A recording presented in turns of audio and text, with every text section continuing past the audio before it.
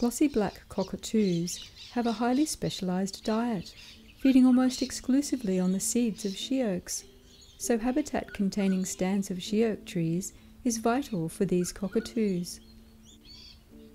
Found in eastern and southeastern areas of Australia, they use their large bulbous bill to extract the seeds from sheoak cones, often spending all day feeding on the small seeds to meet their nutritional needs.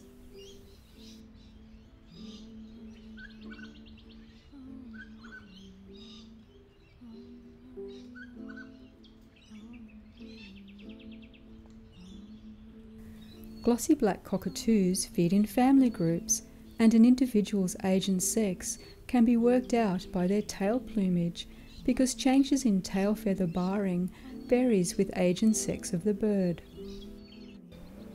Here you can see the female feeding her fledged young, and both parents will feed their fledgling for up to 4 months.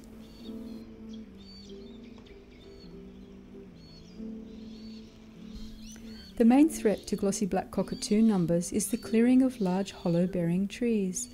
The hollow needs to be about 1 metre deep for nesting and can take 200 years to form.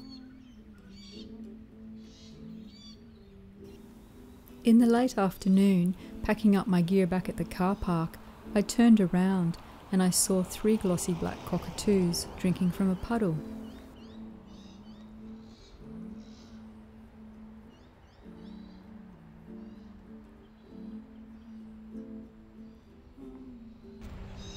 It seems as though these 3 birds are young, unattached males, by the barring going up their tails.